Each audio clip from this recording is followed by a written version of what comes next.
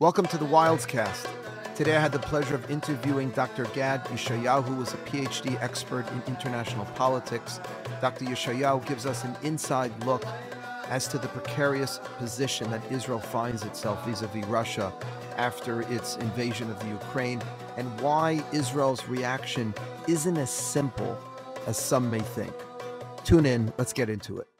Okay, welcome to the Wildscast. I am so pleased to be able to introduce an incredible scholar, Dr. Gadi Yishayahu, who is a visiting scholar in the Department of Politics, International Studies at Cambridge. An honor to have you here. Thank you so much for joining us, Gad. Gad is a research fellow in the International Institute for Counterterrorism at the Reichman University in Herzliya. He's also a visiting lecturer in the Department of International Politics at the University of London, where he got his PhD. And his research concentrates on contemporary foreign policy crisis and their implications on the discipline of crisis management. And that's really why we wanted to have Gad come on the Wildscast, so we can pick his incredible brain on some of the crises that are going on today. Gad is a senior consultant to Israel's decision-making unit in the realm of crisis when it comes to foreign policy and national security. He worked in the field of crisis management in the Office of the Prime Minister. He's also a lieutenant colonel in the IDF, where he served in the Special Forces, and as the deputy in command of the National Crisis Management Unit in the Operation Division of the Chief of Staff Command. That's really long. Today, he serves as the head of the operations for Major General Oded. How do you pronounce Oded's last name? Major General Oded. Basyuk. Wow. Yeah. Okay. Wow. Yeah. He's incredible. Thank you so much for coming on. Welcome. It's my pleasure. It's my pleasure, Rabbi Wireless. Really an honor. And I thank our good friend Itzik for connecting us and bringing us together. So tell us, let's get right into it. You're a crisis expert. You're doing research at Cambridge in this area. Tell us a little about the Ukrainian situation, specifically as it pertains to Israel, because you're an expert, besides being a lieutenant colonel in the IDF. But how does this whole thing play out in terms of Israel? What issues does Israel face in standing up against Putin? I guess given Russia's involvement in Syria and the fact that there's so many Russian Jews still, Jews still in Russia. Tell us a little about that from your perspective. Well, thank you. That's a very interesting question, and in the progress, in the midst of the events. I think we're dealing with an international crisis. I mean, by all means, this is an international crisis that shakes the international system. And when we analyze and scrutinize the international system, we would like to go through a three-layer analysis of the situation. We'll start with the international context. In the international context, we're dealing with one of the most significant events that occurred in the last 100 years. If I'm taking the First World War and the end of the colonization era, the Second World War, obviously, the end of the Cold War in 1991 that no one expected. And right now, we're back into, I think, tripolar Cold War, where Russia, China, and the US are playing all over the system. So this is the broad context that we usually start with. And obviously, we try to analyze each one of the players' interest in the region. So obviously, you're reading the United States media and reports, and this administration is a liberal administration, democratic liberal administrations that perceive the world with a John Lockean approach. The famous book of John Lockean, The Two Treatises of Government in 1689. The philosophy is challenging Thomas Hobbes' philosophy, the Machiavellist approach that the world is an anarchy, ruthless, brutish, and short of claimed rather about a condition of equality in which power and jurisdiction are reciprocal, okay? The human rights, etc. So there's one philosophy led by the US, and another philosophy led by the ex-Soviet Union, by Vladimir Putin. And obviously many things were said and written about the philosophy. In this context, we're viewing consistency in Putin's approach that started since his election in 2000. And one of his first approaches when he gave an interview was that he would like to return the borders of the Soviet Union back to Russia. And he was very consistent about that. We could see it in 2007 in the Munich, I think it was in the Munich convention, that he actually introduced his philosophy. And it's an anti-Western philosophy, where the West is actually threatening Russia. And my field of research focuses on crisis, and the theme of crisis was developed in the 60s by North American scholars like Graham Ellison, who wrote The Essence of Decision Making. And what's very intriguing and interesting and striking about that is things didn't really actually change since 1962. In fact, what we see in the movies and what we tend to analyze as a very successful approach of the US was in fact a counter-reaction to the Russian counter-reaction to the US and NATO's Jupiter missiles that were positioned in Turkey and in North Italy. So let me just ask you, if I can stop you, God, for a second. So if Putin has been that consistent, and he's always been clear and transparent that he's trying to rebuild the former Soviet Union, so when he tried these things before with Georgia, with the Crimea, why do you think the West didn't do anything? Because now we're saying we can't do anything. It's going to turn into a third world war. But why didn't we check him back then if he was so consistent, trying to rebuild the Soviet Union? That's a brilliant question. And I think Putin and the Soviet Union usually have a long-term strategy. And this is something that characterizes the foreign policy of the Soviet Union and the Russians. So it starts with gas and money. Okay, so the Russians are trying in 2000 they built the Nord Stream 1 pipeline. And in a way, they cooperated with the Germans that are the leaders of the EU. And we didn't hear a lot from the Germans during this crisis. And suddenly, the Europeans are dependent on the Russian gas. I lived in London until recently, and gas is something very expensive and needed. It's a cold country. So everyone is using gas, and the gas mostly arrives from Russia. My wife's from Italy. Everyone knows that the gas arrives from Russia. So in fact, he strangled like a bear the European economy and created codependency through the Russian gas. All the big companies that are producing in South Germany, in Bavaria, cars, industry, heavy industry is depending on the Russian cars. Gerhard Schroeder was the CEO of that pipeline, and he was an ex-president of Germany. This is why you didn't see Germany going in. So it's a very... Wow. I don't know how many... by the way, thank you for sharing that, because I don't know how many our listeners are aware of that, of how all of these years he's sort of, developed a certain dependence, that the West has become somewhat dependent on Putin and Russian gas. That's very important to know. It's a very important thing. And in fact, America, that is considered maybe one of the biggest manufacturers of liquid gas, cannot...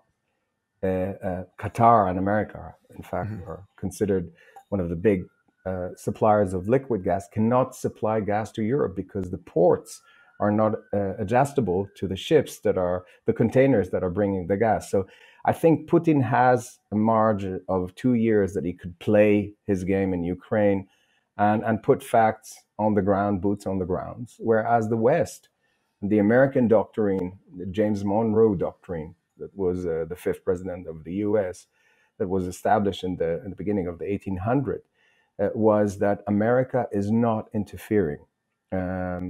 Its foreign policy position that opposed European colonialism in the Western Hemisphere, and in turn the US would recognize and not interfere in the existing European colonies, nor meddle in the internal affairs in the European countries. So this doctrine was established, and it's a very strong doctrine. In fact, I would say something that would strike many of the listeners. Trump, Obama, and Biden are using this doctrine, each one from his perspective.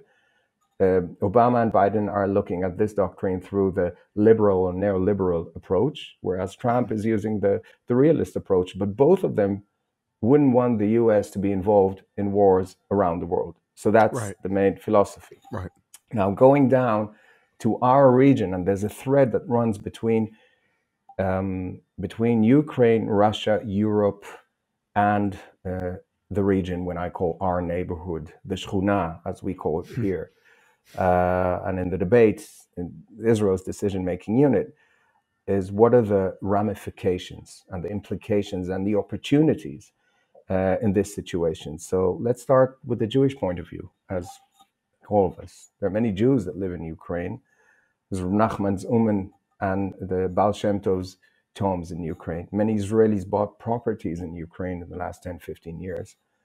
And my son went to Uman the last couple of years. It was shut down because of COVID last year. But I mean, how many Jews go to Uman on Rosh Hashanah? I mean, it's a crazy 50,000. It's crazy. Unbelievable. The phenomena is, I've been there in Purim 6 years ago, and it was thrilling. It was beautiful. So there's a lot of Jewish and a lot of narratives that are used by both sides. The Shoah, obviously the Holocaust, and Babi Yar, and you can see also Chernobyl and nuclear. Yeah. There are a lot of narratives that are climbing up through these events.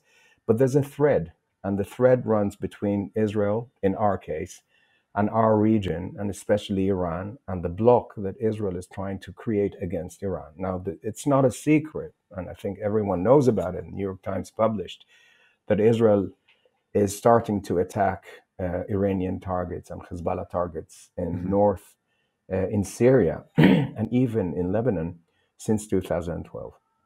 So Israel seeks the opportunity. Netanyahu orders the Air Force to strike as much as he can and demolish all kinds of weaponry and missiles that are sent from Iran to Lebanon. Lebanon holds today 150,000 rockets, different type of rockets. Some of them are very precise. They could hit a building and knock it down. 150,000. 150,000. These are the estimations that the IDF is using, and it's a quite known thing. So this is an existential threat on Israel's decision-making unit. Now, you should look at the broad context without deciding who do we like or not, because I worked for Netanyahu and other prime ministers, but Netanyahu made the difference with Abraham Accords, and the interest, when you look at the interest and the common goals between the Sunni Arab countries in the region that passed through a roller coaster in the last 10 years. When I was a child and I was, walking around Judea desert, I used to climb up on the cliffs and above Nahal Aragot stream and Matzoka Tekim, as we call. And I used to look at the other side of the Dead Sea, and that was an Arab country that was as an enemy, Jordan. And, Jordan is part of the peace process since the beginning of the 90s. Egypt is part of it. But now the situation now is striking. It's unbelievable. The cooperation between the Sunni countries and Israel against Iran, and this is where we all meet again, the US interest in the Mediterranean at the moment and the Iranian interest of expanding are meeting a strong coalition with Israel. Now, wow. Putin is our neighbor. Putin is domineering, you can say. He's controlling Syria. He has his army in Syria, and he enables Israel to attack Iranian targets. Okay? He's the owner. He's the owner. Now, as Jews, we're trying to survive and stop all kinds of missiles arriving to Lebanon as a direct threat of the Iranians in the Golan. So we have to, to walk around and walk together with Putin. And in fact, Netanyahu visited him quite a lot of times. And many of my colleagues sat in Putin's room and listened to him. And there was a good collaboration between Putin and Israel, Netanyahu's government. And just let me just stop you. And what was the reason why did Putin, or why does Putin continue to allow Israel to strike targets in Syria? Why does he tolerate that? It's Iranian targets, okay? The deal is you can attack Iranian targets because eventually they're going to buy weapons from me. They won't buy them from the Americans. They're going to buy them from the Chinese or from me. It's all part of the business. In fact, the Iranians and the Russians are not the greatest friends, but they have some common. All right, so I think that's what some people think, that Iran and Russia are like this, are like, brothers, and therefore, it doesn't really make sense that Putin would tolerate that. But you're saying they're not such beloved friends. It's a business situation, and Putin it is. Yeah. It is. It's politics. I think the only friend of Putin is Putin himself, and in politics, as we know, friendship is temporary, hatred is animosity is temporary, interests are internal. So when the interests meet, then hence you find a common goal together. Mm-hmm. So Putin is enabling Israel to attack in Syria, mm-hmm. and that's a significant event. Okay, we attacked Israel, attacked there, according to different publications, hundreds of times since 2012. To prevent whatever Iranian buildup of missiles, to sort of keep that in check.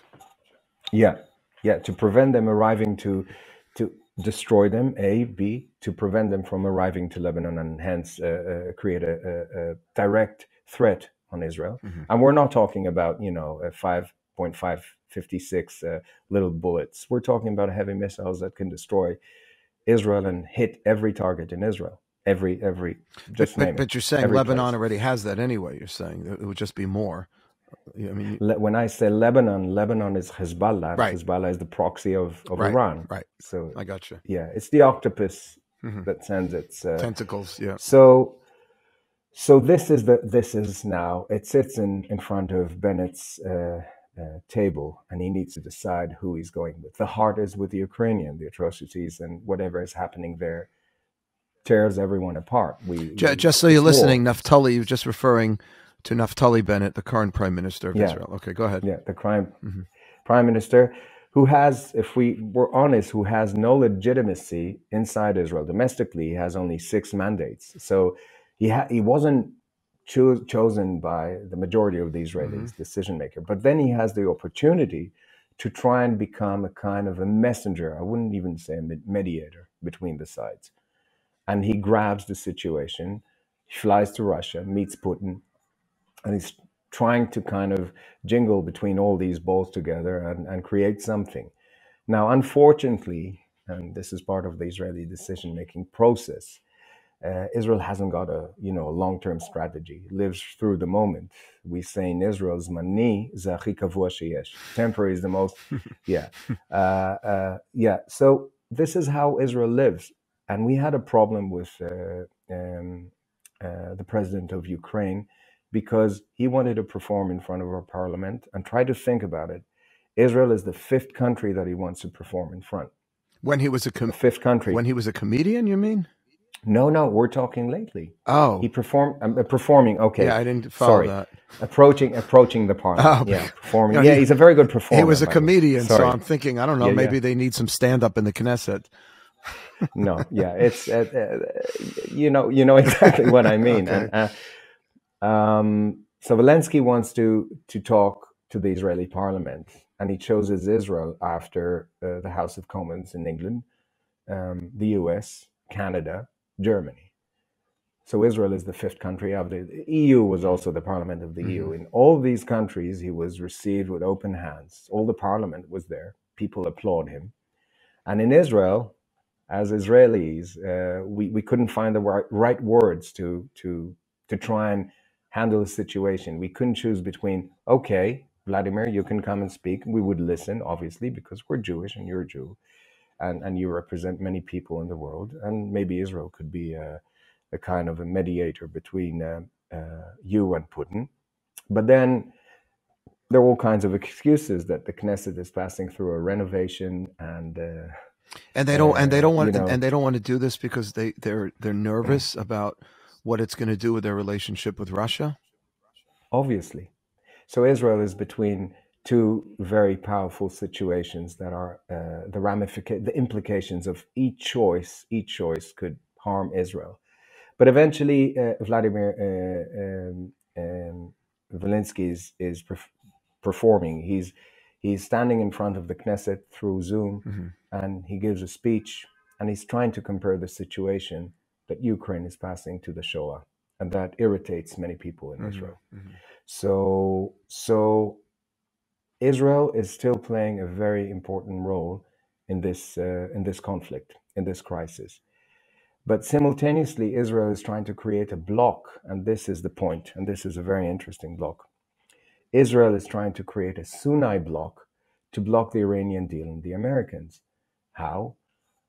Putin is asking, the thing is, Putin says, if you want me to sign on this deal, the Iranian deal, I'm asking the Americans to let me trade freely with Iran. Now, if Biden allows such a thing, he's just legitimizing his Enemies. barbarian. Yeah. And if not, Putin won't sign the deal, hence there's no deal. So it's very sensitive. It's very complicated, the situation at the moment.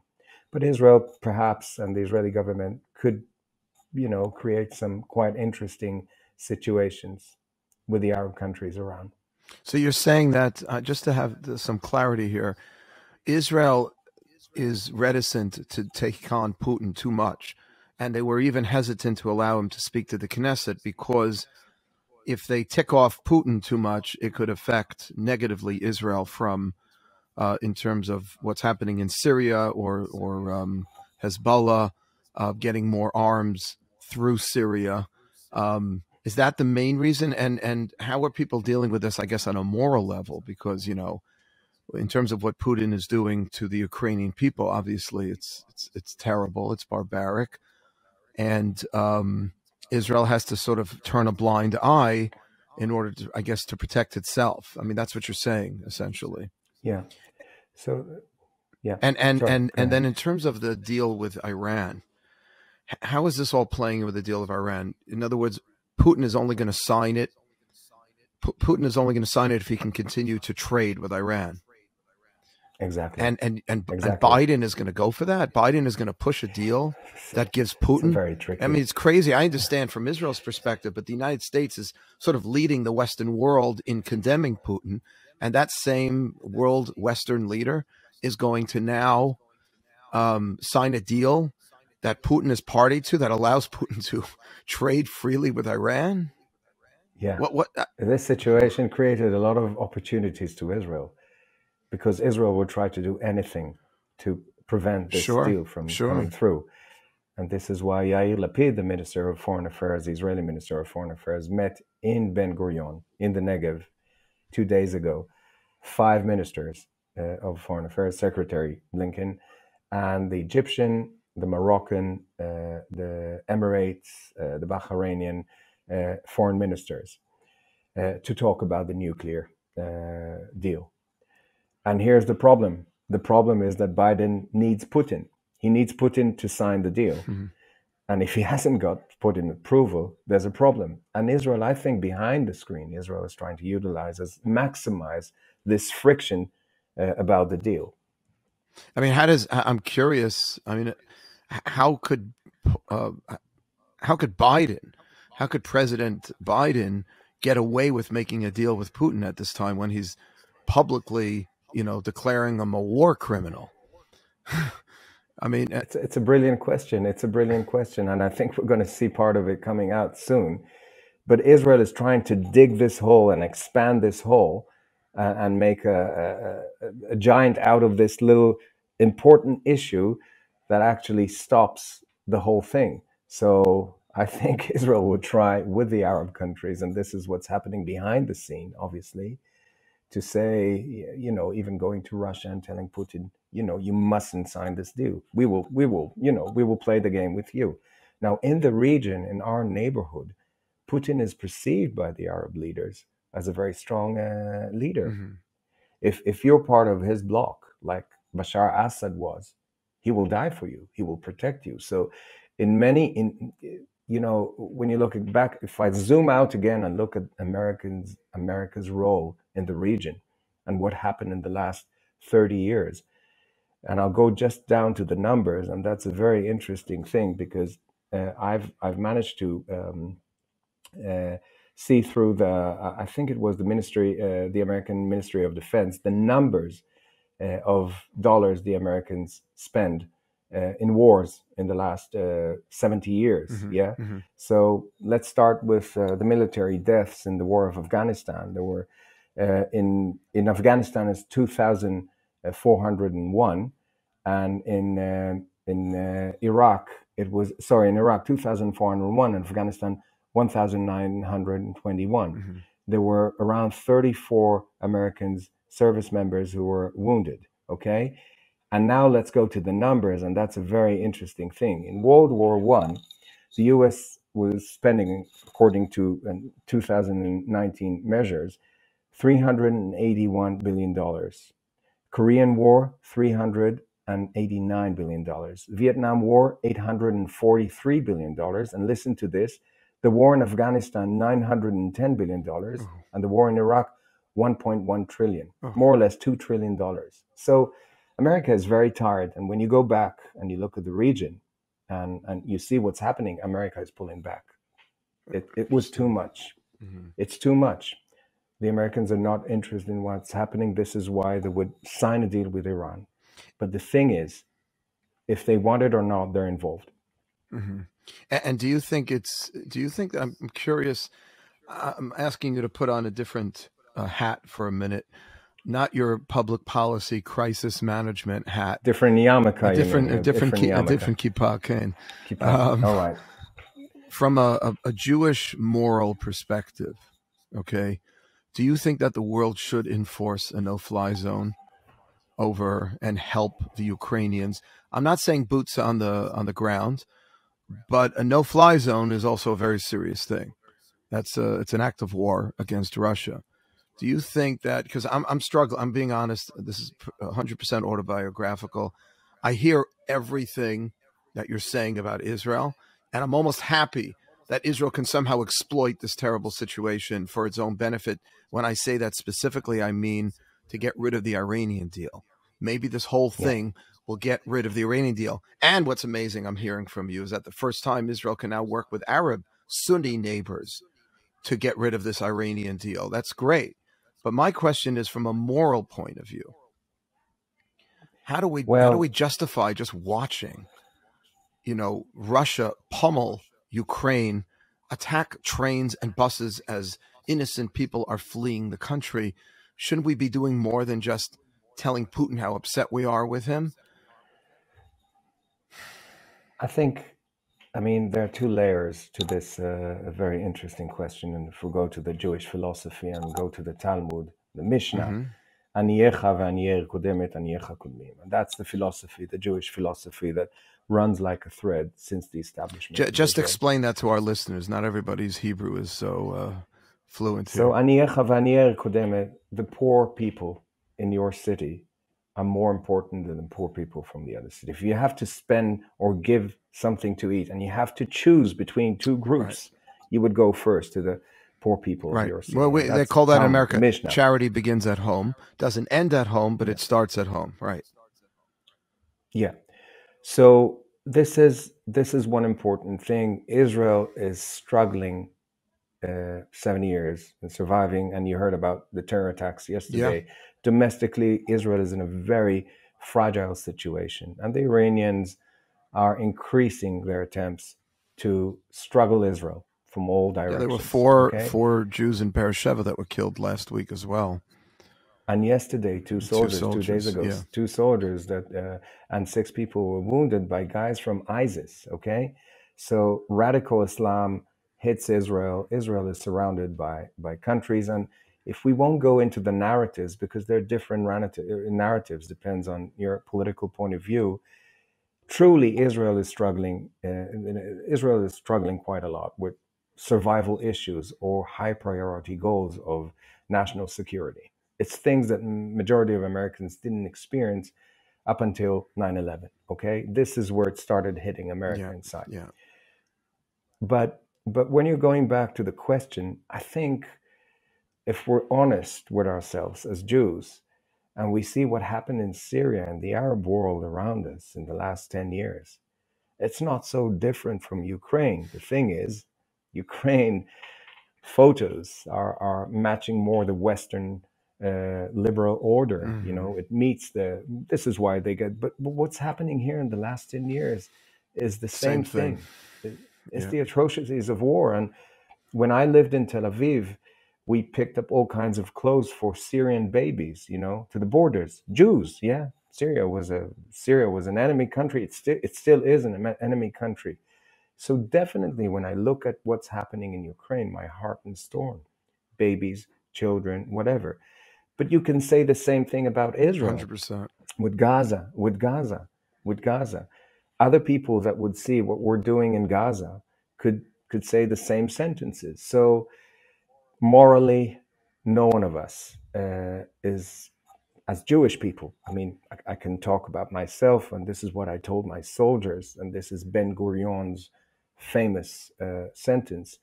If we need to use the sword, we should know how to use it, but we would never want to use it. We're not interested in using a sword per se. However, I think that the international system, and you would probably see it with China and other countries, it happened between China and India on the border, two superpowers, yeah, in the summer. So war is inevitable, unfortunately, and since Cain ve'Evel, and we're going back to the Genesis, Parashat Bereshit, since Cain and Hevel. This is part of our life. It's part of our life, and you can't hide it underneath the table. This is part of the human DNA, unfortunately. The question is, how do we have to behave? And it's a very good question. So morally, Israel is trying to do anything and everything it could to support refugees and obviously Jewish people. And we see here in TV all kind of Chabad guys that are driving into the war zone and rescuing Jews and bringing medicine and, you know, behaving in such an amazing and As courageous. Israel always does. As Israel always does. Yeah, yeah. But unfortunately, this situation with Putin is very delicate, as I Yeah. mentioned before. So we're trying to walk in between the Well, lines. thank you. This is very, very helpful. Tell us what is what is Israel doing? You just started touching on that. Maybe you can share any idea. Maybe you don't know the numbers of how many refugees are coming into Israel. I interviewed the chief rabbi of Poland, who's a friend, Rabbi Michael Shudrick, and he's told me that in Poland, where 2 of the 3 million refugees are now, you know, many of the Jewish ones are making plans to get to Israel, particularly the ones who have family there. What is Israel doing to absorb Ukrainian refugees into the country? So, first of all, if I could elaborate a little bit about the difference between the major big aliyah in the 1990s, in the beginning of the 1990s, in the end of the Cold War, the majority of the Ukrainian people and the Russian Jews that came out from the Soviet Union were poor people. They were not rich, and you know, it's a different context. We're talking about a very different situation at the moment. Many of the Israelis, Jews, the Russian and the Ukraine Jews that made Aliyah in the 1990s returned either to Ukraine, either to Russia with money. So it's a different scenario, okay?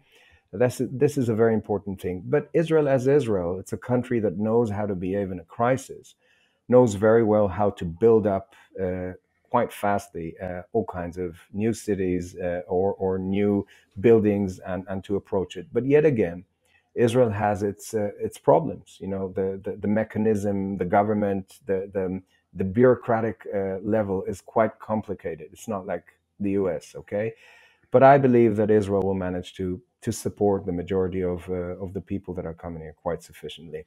It's amazing, you know. I think in the 1990s, Israel, I think its Jewish population was approximately 5 million.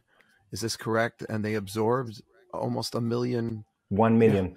I don't know 1 if people million, realize almost 1 million. what it is for a No, population of 5 million to absorb 1 million in a decade. You know, it was a miracle.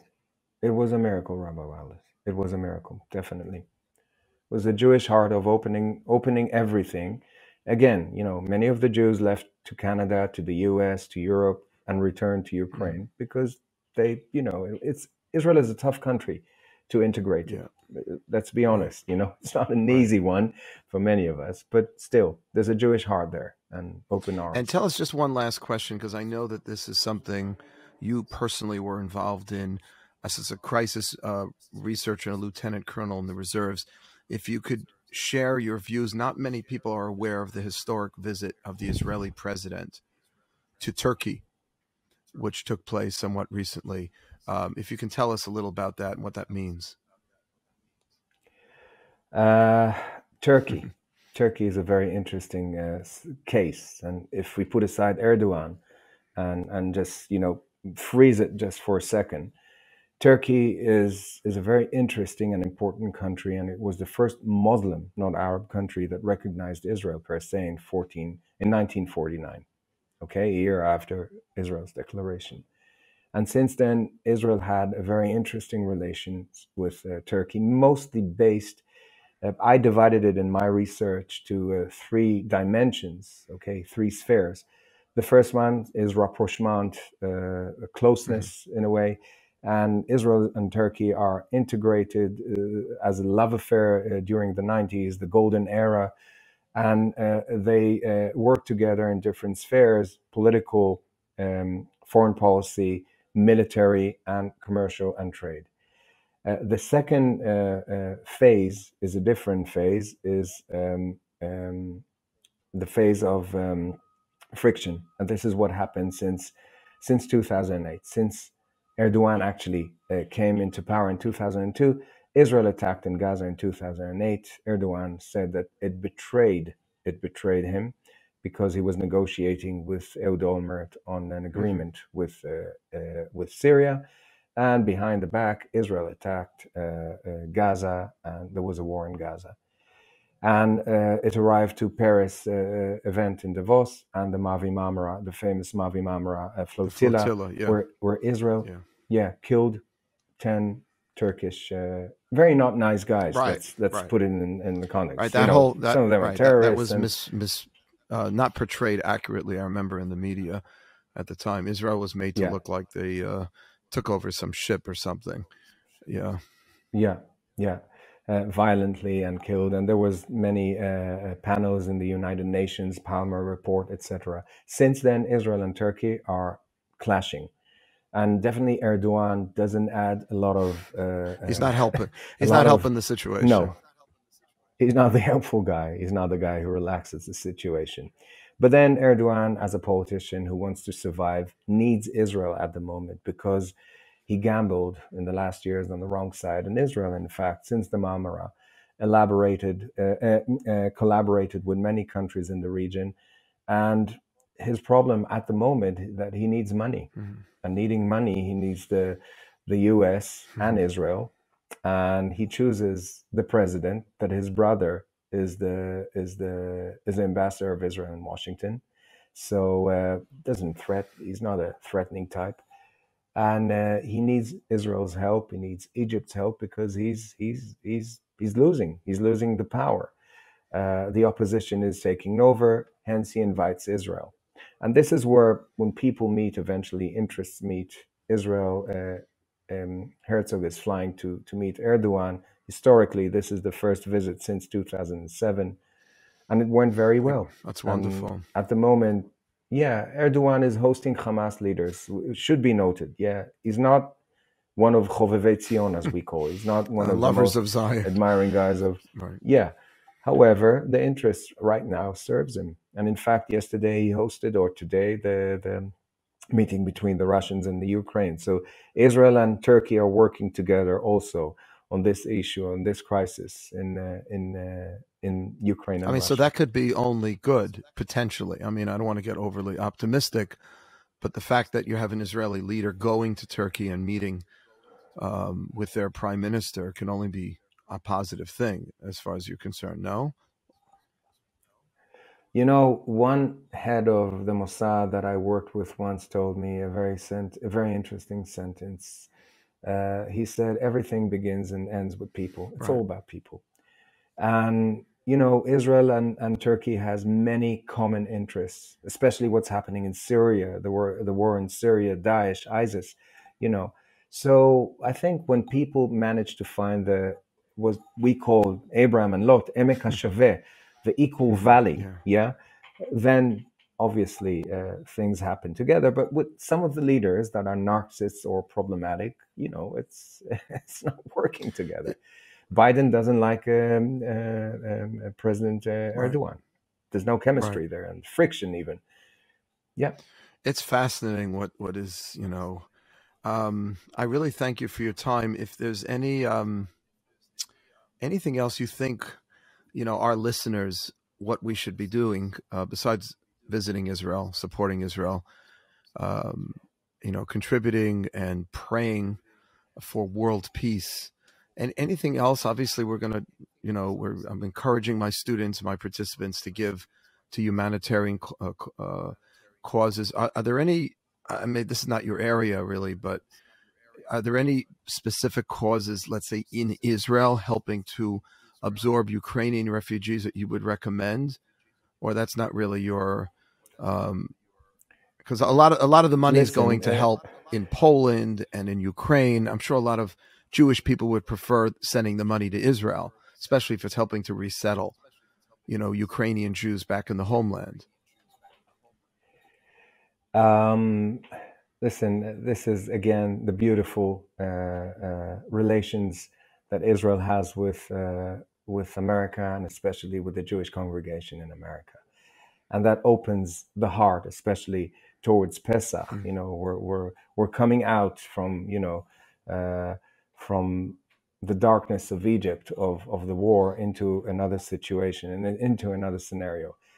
If you, my humble perception is that I think we should expand the dialogue, first of all, between us, between the Jewish congregations in Israel and the U.S., the diversity of the congregations, because at the moment everyone in Israel is aware of the friction, a kind of a friction between some parts of the American Jewish congregations and Israel as a government, you know, as the land, the house of the Jewish people. So if you would ask me strategically, what would I expect? I would expect strengthening bonds, arriving to Israel, delegations, trying to do anything we can to unite, because we have something in common, and obviously that would influence everything else. But I think this is one layer. I know that a moshav nearby me called Nes Harim, Miracle of the Mountains. It's above Bet Shemesh. They're hosting many of the Ukrainian people, that children that came, orphan children that were spread all over the Ukraine. And I think the money for these children that are orphans would definitely help a lot in their education and integration in Israel. And I will be more than happy to connect. Yeah, if you can, that would with, be really wonderful. If you could share maybe a link that I can share with my students, with our participants, with anyone here in the United States to help support and integrate those orphans into Israeli life. And I appreciate you bring up Pesach, because this Shabbat will be Chodesh Nisan, which is the month of Geulah. It's the month of redemption. And this is there have been a lot of great miracles for the Jewish people, for the world in this month. And please God, we should see peace, and we should see miracles, and we should see somehow the Jewish people and Israel, you know, remaining safe and secure. And as you just said before, how important it is for us in America to be connected, whatever our ideology is, whatever affiliation we may have with whatever community, Orthodox, Reform, Conservative, unaffiliated, doesn't matter. There's one Jewish homeland. There's one Jewish place where Abraham, Yitzchak, Yaakov, and Sarah, Rivka, Rachel, Leah came from. It's the one Jewish nation. I will tell you, we're planning a trip.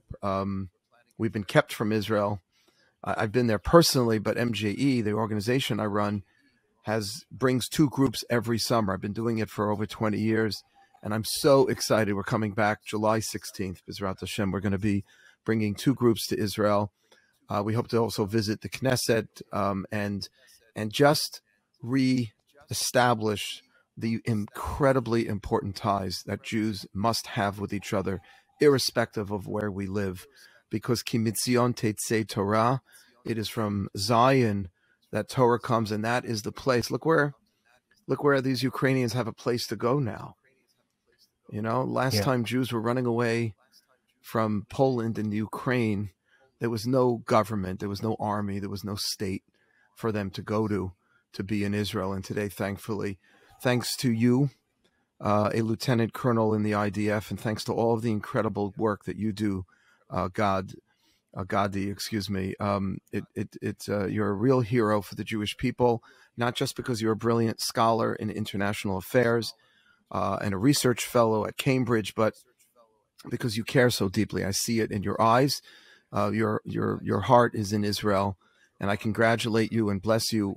You should continue to go mechail el chail, from strength to strength. I thank you, really, Dr. Gad Yishayahu. Thank you so much for being with us and illuminating the very delicate situation, because people have been critical of Israel. Why isn't Israel coming out more against Putin? Why isn't, very complicated, not so simple.